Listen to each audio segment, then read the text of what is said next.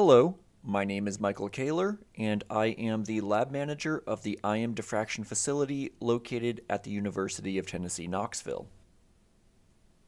You can see our sample here. It is tantalum deposited on a fused silica substrate. It is likely difficult to see any details given how reflective the surface is. It is held in place with a piece of removable double-sided tape.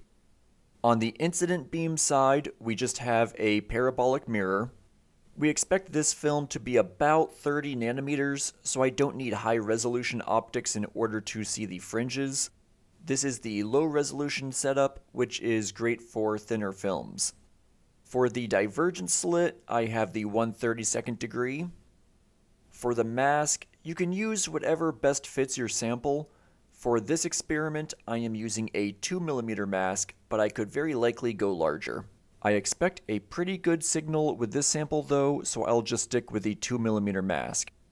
We also have a 0.04 radian Solar slit. For the diffracted beam side, we have a 0.27 degree parallel plate collimator. The parallel plate collimator slit, or PPC slit, also known as a receiving slit. Here we have our large Solar slits.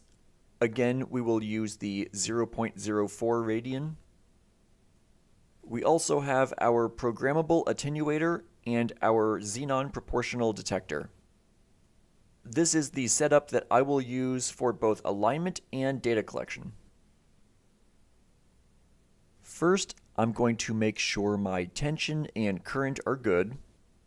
I see that it is in standby mode, so I will set it back to 40 and then click OK. We then need to wait for the window to close by itself. Let's now go up to incident beam optics to make sure that everything is set up correctly. I'll double click. My prefix module is the parabolic mirror. We don't need to change offsets. Divergence slit, I have the 1/32nd, so that's good. No anti-scatter slit.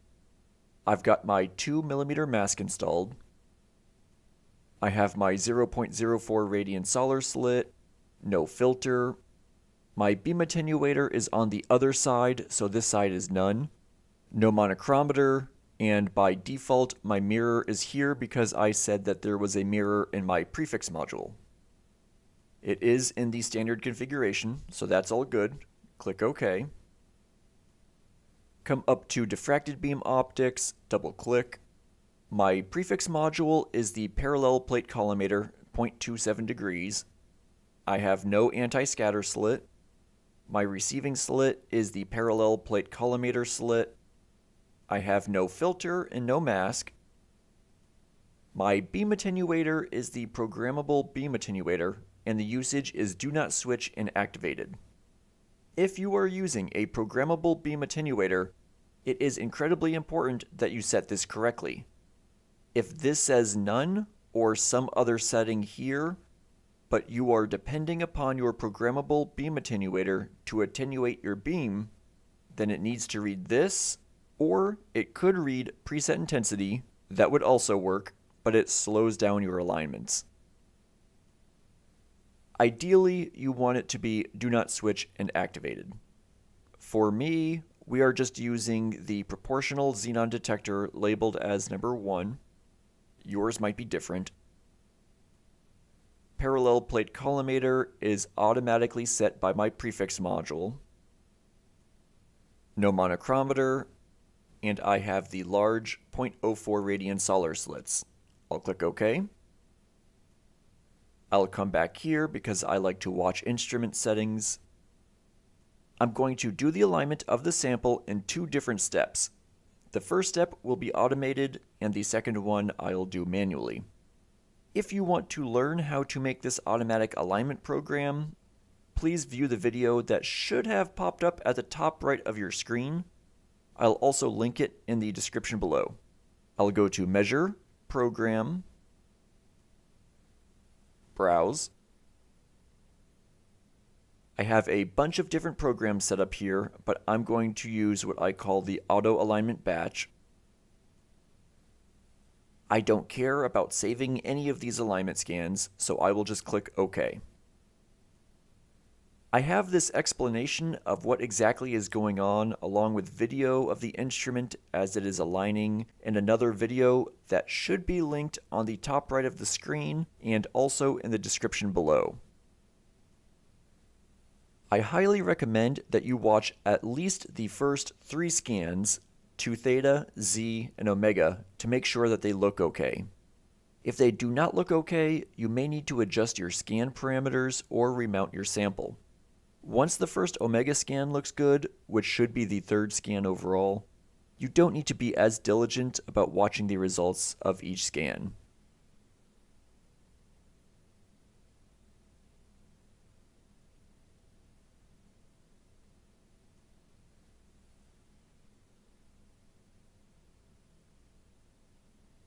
And there we go. There's no program executing. All of my offsets have been saved, but those are not all the offsets that we need to set. I am going to start out by going into my instrument settings, double click. I'm going to change my 2 theta to 1.2, make sure my omega offset is 0, and then click OK. I think I'm going to come in here to my diffracted beam optics and change my programmable beam attenuator to at preset intensity and use 800,000 and 500,000. This just means that my attenuator will turn on at 800,000 counts per second and then turn off once it gets below 500,000 counts per second.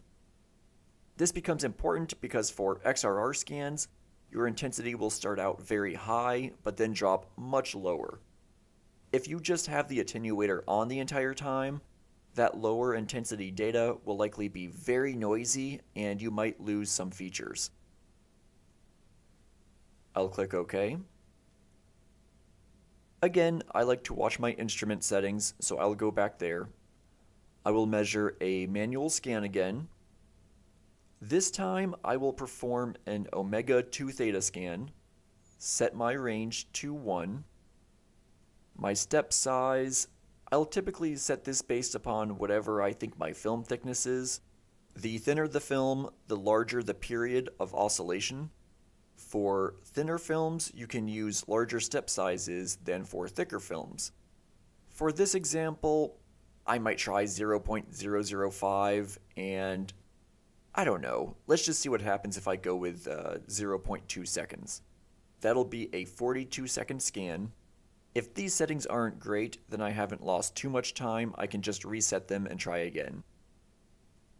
I'll click Start. I'm going to right-click, Axes, and I'm going to put this in the logarithmic scale. Close. What we are going to see here is a very rough initial, basically an XRR scan. It is always great if you see some fringes on this. That bodes well for your actual measurement.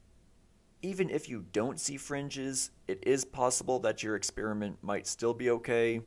It's just that we are doing a very quick scan.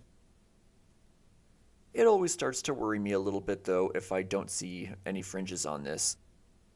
In this case though, we see some very large fringes, so this is great. I'm guessing somewhere around here we see our critical angle. I'm guessing this might be approximately the top of our very first fringe. It kind of blends in into this drop down. What we want to do is right click, move mode, and then drag this over to where we think the maximum of our first fringe is.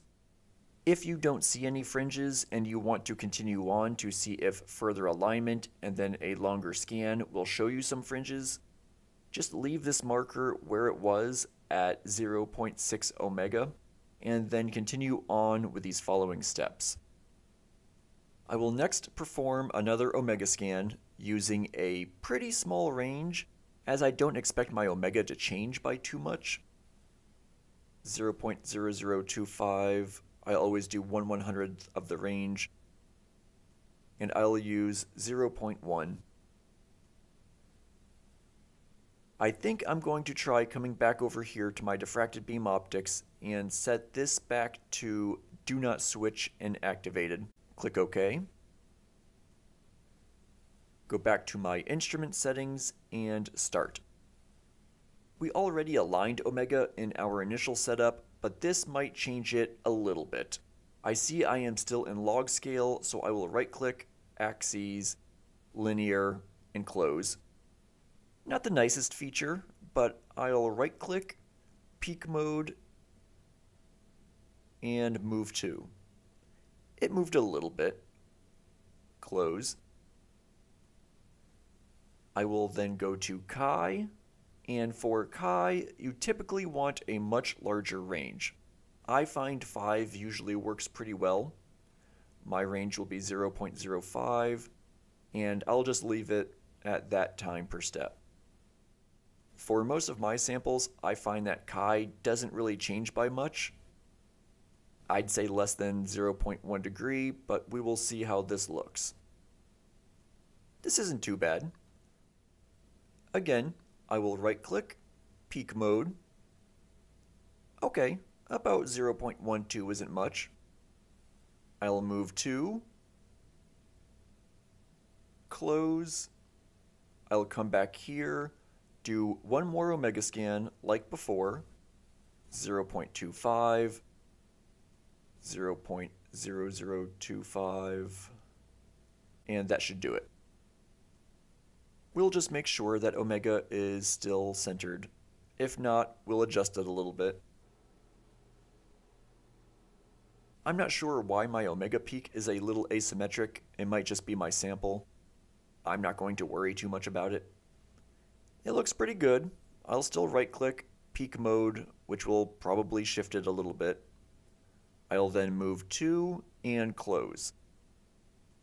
We now need to save this new omega offset because, as you saw, it changed a little bit. We can come up here to User Settings, and there's different ways to use sample offsets and fine calibration offsets. In the past, I would use fine calibration offsets only for my 2θ system alignment. Anything sample related, I would just use the sample offset area. That's back when I did all of my alignments strictly manually. Now that I run them automatic, I tend to put everything in fine calibration offsets and redo everything for each different sample. I'll go into my fine calibration offsets. What we want to do is enter a value for omega that is half of whatever this 2θ is. I'll come down here to my calculator, type in 0.8738 divided by 2, 4369. I'll change this to 4369, hit tab on the keyboard. We saw this value here change. These are now all of my actual offsets. Let's close this out because we don't need the manual scan anymore. I'll come over to my diffracted beam optics, change this back to my preset intensity. I'll click OK. I am then ready to set up an experiment. For this, I'll just make a new program. If you already have a program that you like, you can just run that. This will be an absolute scan. OK. For your scan axis, I'd say you can choose either omega 2θ or 2θ omega. I tend to run omega 2θ as that is how I was originally trained. For my start angle, I'll probably pick something very low like 0.1. That's what we used for the quick alignment XRR pattern. That started at 0.1 and looked good, so I'll just do the same here. My end angle, I will usually pick something like 4. Maybe that far isn't needed, but usually that seems pretty good for most of what I do. Step size, I didn't really check out to see how well that 0.005 worked on my quick scan. I probably should have paid more attention, and then I would know for sure what I should use here, if that was good or if I should go larger or smaller. But I think I'm going to use that again because the pattern looked pretty decent. I have very wide fringes, so that's fine. We'll try it, see what happens. Time per step, I don't know. I might just do 2 seconds. That'll be about a 26-minute test. That might be overkill, but I want something that looks really nice for this video though, so I'll probably just go with that. Normally I would go with something shorter, maybe try 1 second to see if that gives me good enough data. If so, then you save some time. Just to make sure I get something nice for this video, I'm going to go a little longer and use 2 seconds. I'll then File, Save As. I have a folder for my YouTube programs. I'll call this XRR 0.1 to 4 degrees. 0.005 step size, 2 seconds, and the whole thing takes about 26 minutes. If I can spell minutes right. I will save, and then come up here to Measure, Program, Browse, and find it. I will click my folder icon. I will say this is an XRR scan. It is tantalum on SiO2. I'll just leave it at that for now and click Save. Okay. We will just watch as the data collect. I will right-click, Axes, and put this back in the logarithmic scale.